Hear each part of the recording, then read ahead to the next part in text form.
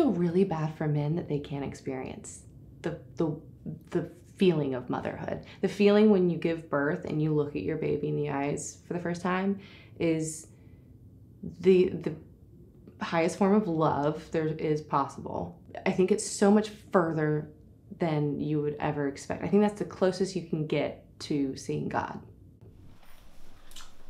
That's better.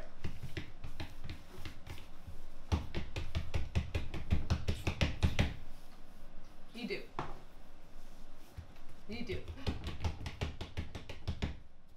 I am a mother, first and foremost.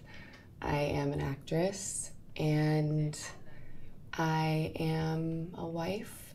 I am a... I feel like I'm all the things now that I've signed up for the role of motherhood. I'm a cook, I'm a driver, I'm all the things, but professionally I'm an actress, yes. Bring it here, out. Come here. It was the happiest time of my life. Like, I remember telling my husband, him coming home, and I didn't even make it this grand announcement. I just handed him the pregnancy test, and he just, like, I could see the look of like every emotion in his eyes. He was so just like, this is happening, and okay, we're gonna do this, but like, are we sure? But like, we're doing this. We have no option, but we're doing this, right? Like, okay, like, let's go. When you go through this experience together, you leave there, and it's like you both have entered this portal, and you see things differently. And I remember looking at my husband. We got in the car from the hospital to drive home, and we're like half a mile from the hospital. And we strapped him in really tight, and just made sure he was safe. And we all get in the car, and I'm like settled, and I'm like, okay, we can do this. We can go half a mile. Don't crash the car. And I look at him in the rearview mirror, and I'm like, we both take a deep breath, and I'm like, do you feel that? Like, do you see that? He was like, yeah. I was like, everything is different now. Like, how is the whole world, how are they just going on about life? It took me about a year, I think, to really process everything. You come home from the hospital and you hit the ground running, and sleepless nights, you're wearing diapers, you're bleeding nonstop, you are, a baby in your own right, you're having to take care of your own self. And then you go on to the next thing, okay, breastfeeding, and hopefully that goes well for you. That's a whole process in itself. And then my sisters told me, they said, 6 days after you deliver, there's gonna be a big surprise for you. And just buckle up. I'm like, what do you mean? They're like, you are going to feel every emotion. That high that you experienced in birth will come down. You will have a moment where you will cry and just feel it. And it was like clockwork. 6 days in, I felt it, and it lasted like 3 days, and it rocked my world. It's like one thing after another, and before you know it, you wake up 6 months in, and you're like, how do I have a 6-month-old? I feel like I'm coming up for air now. Yum. Can I have a bite? Can I have one? Mmm. Cheers. Good job. Cheers. Doesn't go well all the time, but. What do you think is not spoken about enough?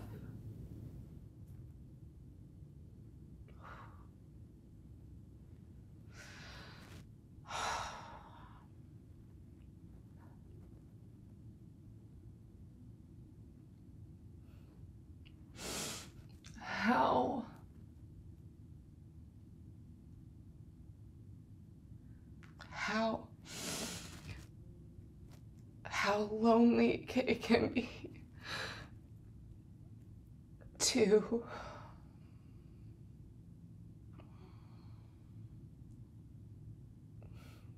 be a mother. How lonely it can be.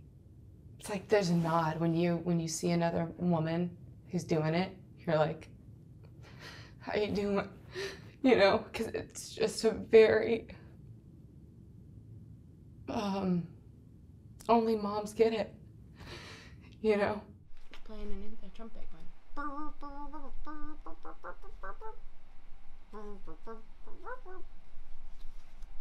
Let's see, where's the ball?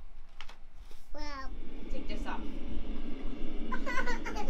It's heartbreaking to me how many women out there who don't have a support system to talk to about what it is that they're going through, because there's just so much. There's so much that you process in the midst of it. There's this pressure constantly of needing to be everything and all things at once. And just so many women out there are hanging on by a thread. The first thing that I see when I see a mom and a baby, like I acknowledge the baby, of course, but like I go straight to the mom. I'm like, how are you doing? What are you feeling? You know, it is like, you just need people to see you.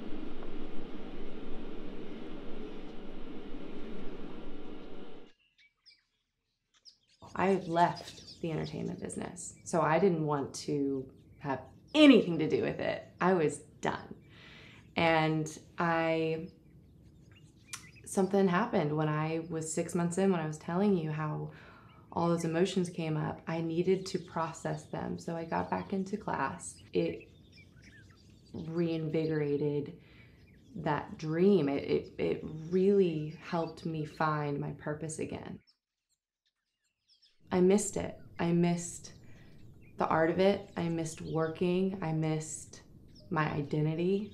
Like I felt like that was a huge part of me.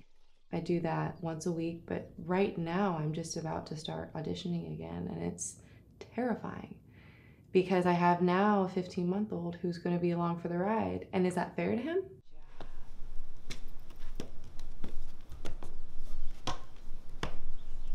Good job.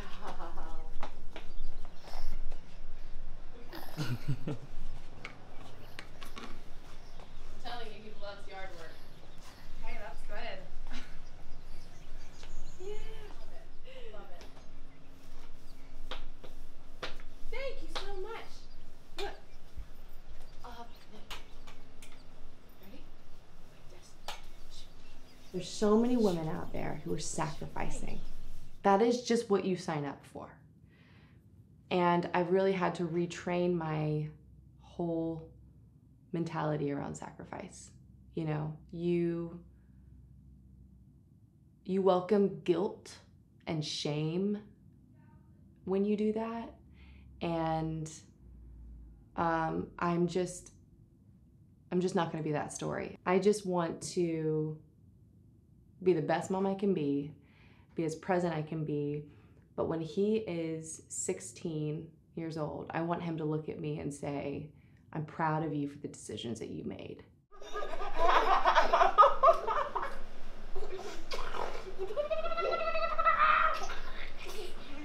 Kiss, kiss.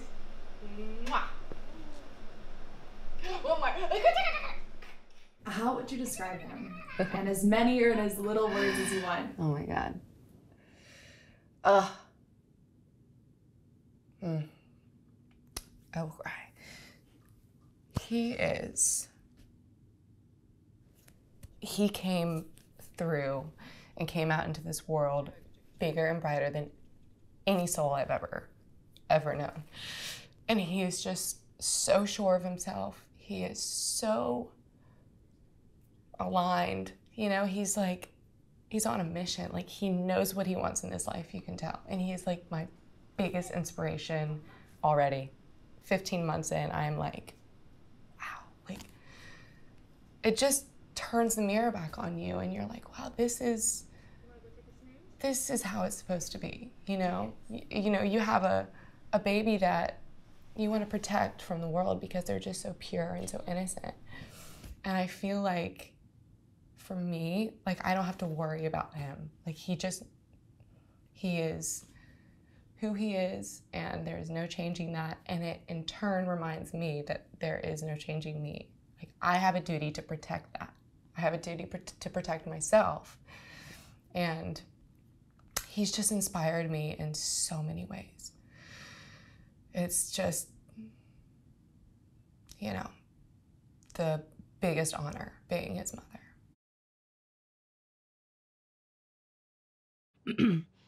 So, I'm Stacy McCarter, and I absolutely love children, and I'm a teacher, so I think that goes together. And I have 3 amazing children, all very gifted in different areas, and that's me.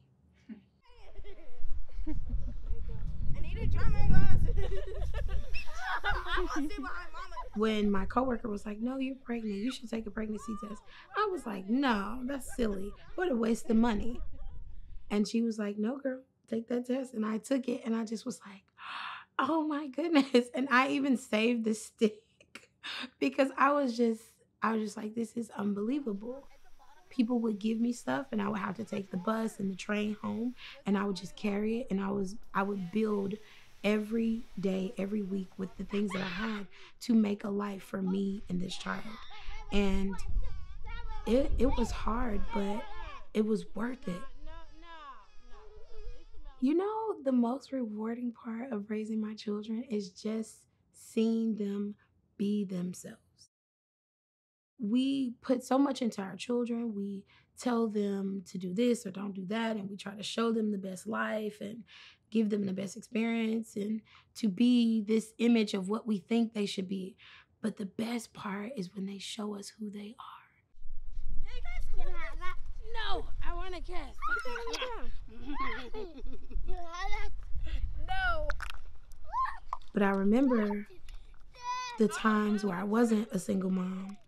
And even though my marriage wasn't perfect or it wasn't ideal or in a way that I thought it would be as a mother with children and married, I knew somebody was there so that I could go to sleep or I could, lock myself in the bathroom, or whatever, just to have a break or just have fresh air or just to have a time where I need to get my thoughts together, get my mind together, or deal with the situation without having to break down in front of my children. Whoa.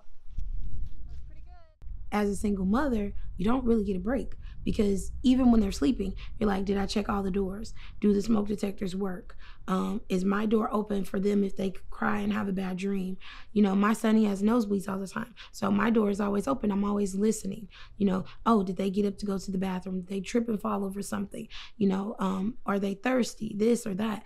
And as they get older, you have less of those worries, but you still are listening and attentive and focused on the next thing. Do I have lunch in the refrigerator for tomorrow? Do they have their clarinet because it's Tuesday and it's clarinet practice? And do they have their glasses on because they have a stigma and they need their glasses on? It's constant on the go.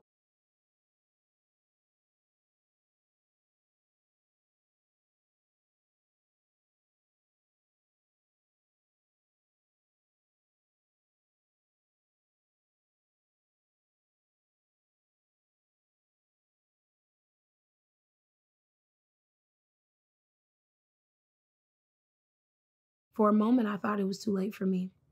But I had this amazing opportunity and I could be a student that I always wanted to be.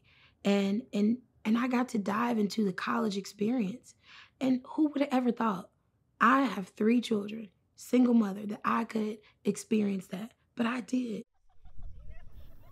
Just hearing you talk about your story, single mom, working, doing this program, raising 3 children.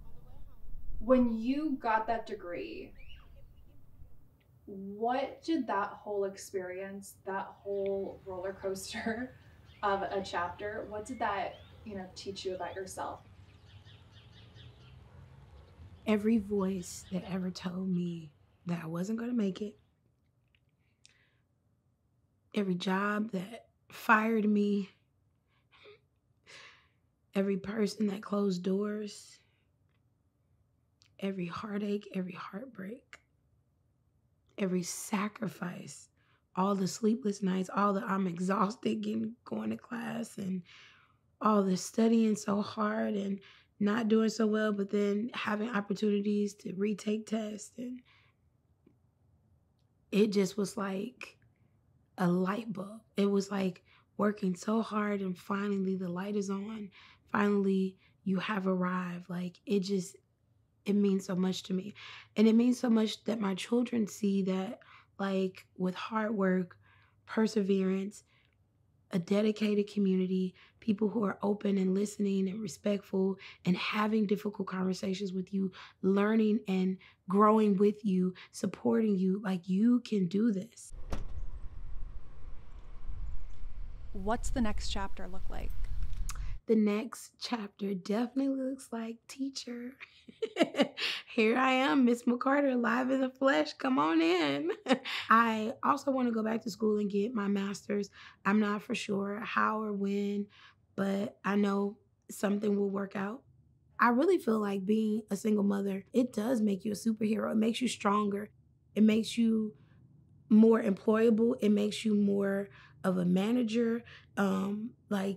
There's so many skills of being a mother, a single mother, that just impact your life in such incredible ways. It just helps you so much. Although I want them to have a 2-parent home, if that is not where we are right now, that's okay, because there are lots of benefits for us to be who we are now. So you have to, see the good in all of it. And the good that I see is that it has made me stronger as a person, as a mother, as a sibling, as an employee, as a teacher, as a friend, as a neighbor. My senses are heightened and I'm more aware and visual and I work harder. It's not this cookie cut, perfect, this is the motherhood. This is what motherhood looks like. It's not, what we see on reality TVs. It's what's next door. It's what is in line in front of you at the grocery store or in line in front of you at McDonald's or at the movie theater or walking down the street. This is our reality. This is motherhood.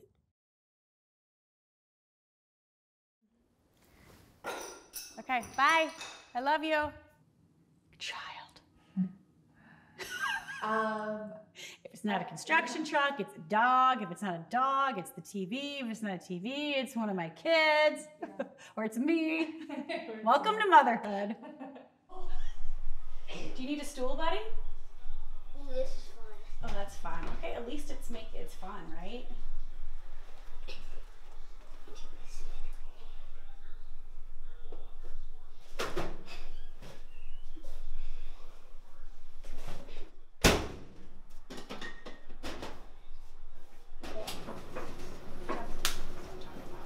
I'm Paula Faris. I am a mom of 3, married to my college sweetheart. In a former life, I anchored Good Morning America Weekend and I co-hosted The View, and I kind of blew my life up during the pandemic and moved to a small rural town in South Carolina, which is where we live now.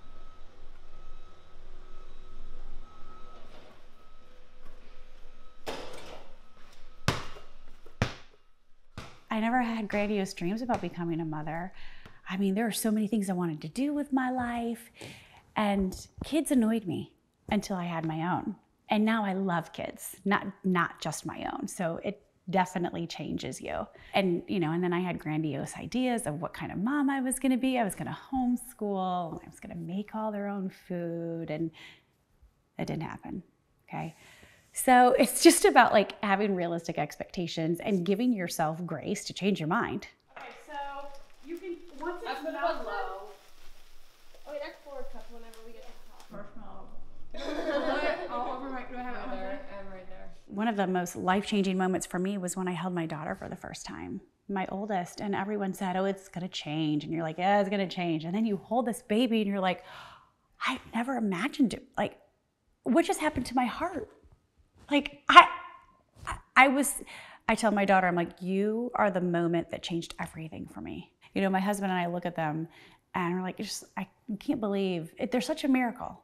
Kids are such a miracle. And moms are such a miracle. To think we can grow humans in our bodies. We can grow toes and eyes and feet. And we're badasses, okay? Mothers are badasses. Hey, boys. What are you up to? You did? Did Daddy help you? Yeah. That's what I'm talking about. Can you some water. You have a water bottle upstairs. You know that I love to bring you really inspirational stories about what people are called to do and who they're called to be. And I first met my guest at the White House Correspondents' Dinner in DC, probably like 10 years ago. In this conversation, I'm going to explain the fun story behind that.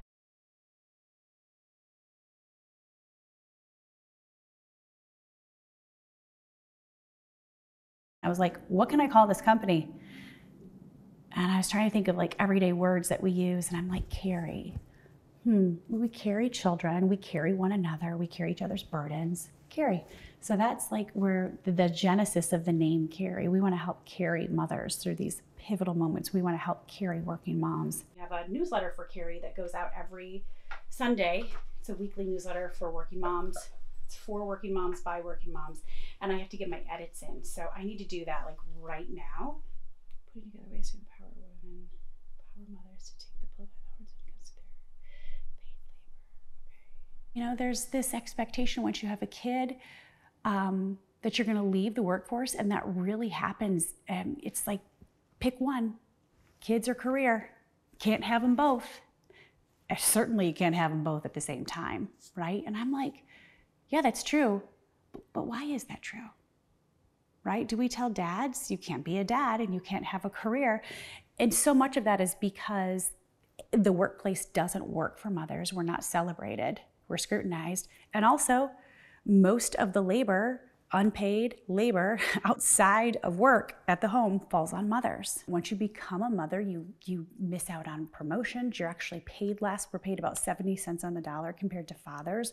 We're paid less than women who don't have children. That's the mother punishment.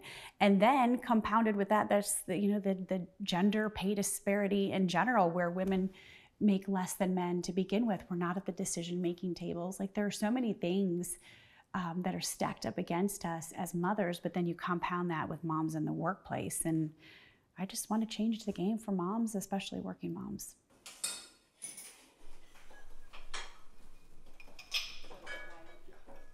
Seriously?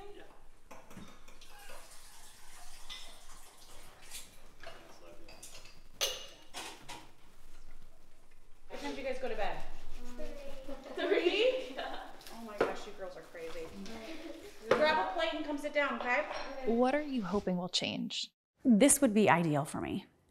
Mothers are celebrated instead of scrutinized in the workplace. And no longer are we forced to choose between kids and career. That becoming a mother is actually seen as an asset instead of a liability. That would be the big win. We're gonna slate. Oh my God, it's getting slated. It's starting.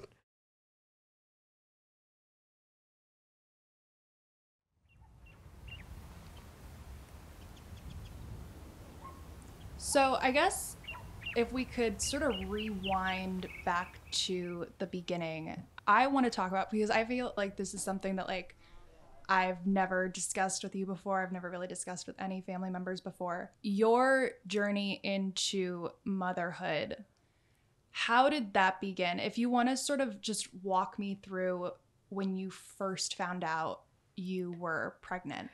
Okay, well, let me take you back further. My husband, Mike, and myself, that was one thing that we had in common. Like, we wanted kids. We both wanted kids. And when we got married, we decided that we didn't want to wait. Like, it wasn't like, oh, let's wait until we get a bigger house, or let's wait until we get better jobs, or we didn't want to wait. We wanted to start immediately. So that was easy. I mean, I got pregnant immediately.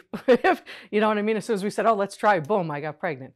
So that journey in and of itself was like uneventful. The only thing I can tell you is I gained 68 pounds. Like, I couldn't fit into booths. Like we laughed, you know. That was, and when I think about back then, it was such a good time. Like, it was such a good time. It's okay. Take your time. And I had a normal pregnancy, a normal delivery. My Michael was 9 pounds, 14 ounces, and he was 21 inches long. So he was like a big baby. And somewhere in my head, I thank God for him being big. And we took him home. It was normal. normal for 3 months, and then it wasn't normal.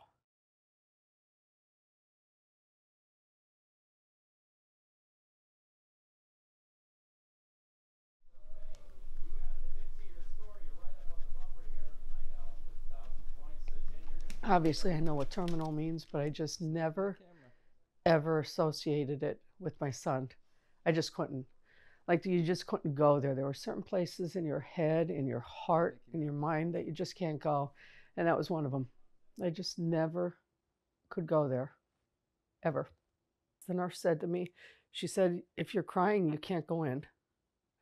She wouldn't let us in. So I had to suck it up. And I never cried again in front of him. She said to us, she said to me, your son feeds off of you. He doesn't know anything else but what you know. So I remember I thought, oh my God, I had to grab hold of myself. And I looked at everybody else and I said, that's it. Like, you cannot cry. No one's allowed to cry in front of him. You have to grab hold of yourself. You have to be strong. And that was it. So I remember I didn't cry. Oh my God, I'm crying now like to beat the band, but you couldn't cry. And we didn't. And we just took turns going in and just sitting there. I think we just held his hand because you couldn't hold him. And they had him so doped up and he just laid there. He was so little. He was still 3.5 months old.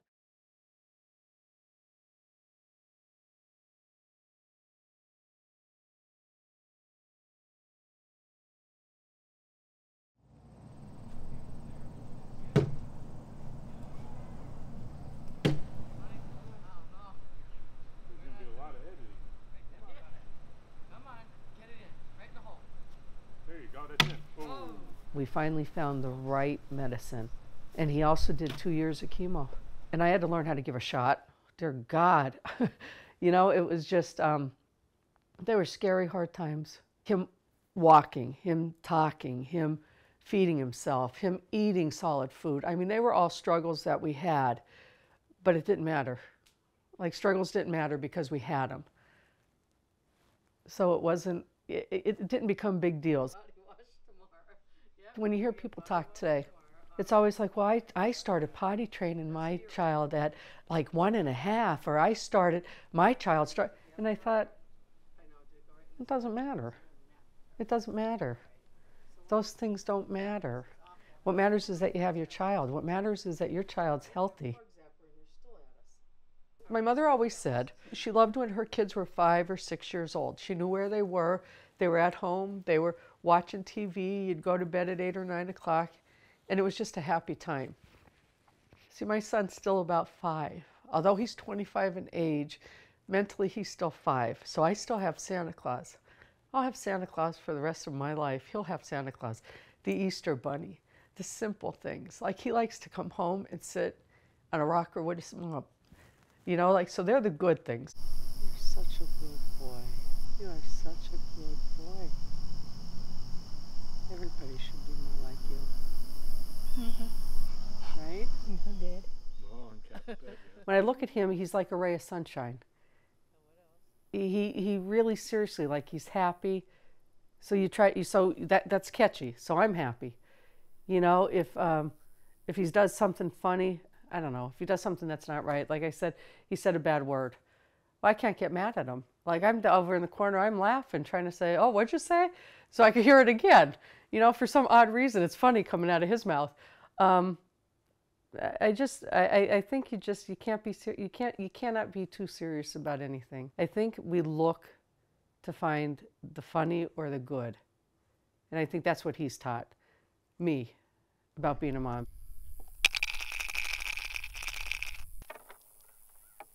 But I think you and Uncle Mike and Michael, I personally just think the way you live your lives, and you especially as a woman, as my aunt, is one of my maternal role models.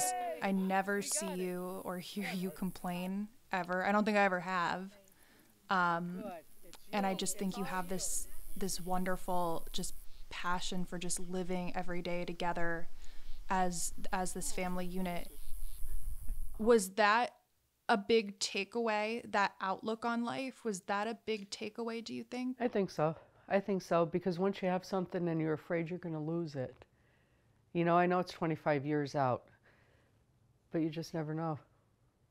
You just never know, you know? And I think that is, you're right, we're always together. I said, oh my God, we are. We genuinely like being together. That's the first thing we do. We genuinely like being together. But no, our Michael is our everything. I can tell you that. He really is. Mm-hmm. In your perspective, has there been a mother in your life or a maternal figure that you have, personally really taken something away from, and they've shaped you and who you are today as a mom? You know, Kathryn, I did think about that. I thought about that. I thought my mother, and she just passed away in February, so I'm going to try to keep it in perspective. My mother, I talked to my mother 2 to 3 times every day. I was with my mother. My mother was like my best friend, seriously. And then I thought back to my mother-in-law, and I thought back, these women were similar in the sense where they both had a lot of, not a lot, I guess a lot for somebody who only has 1. My mother-in-law had 5, my mother had 4. But these women were hardworking women. And I thought their kids were taken care of, their kids got educated, they made sure there was supper on the table, they made sure the clothes were cleaned, they ironed. My mother used to carry wash from the basement to the top floor to hang it out on a line. And I thought, these women were just, I don't know, they were hardworking, loving women. And I thought, no, that's what helped to shape me. My mother, when I look at my mother-in-law, I look at both these women and I think, my God, because they didn't always have it easy. I know that. And I wonder sometimes if they had somebody to talk to, you know?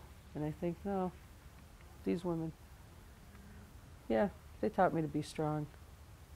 They showed you how to be strong.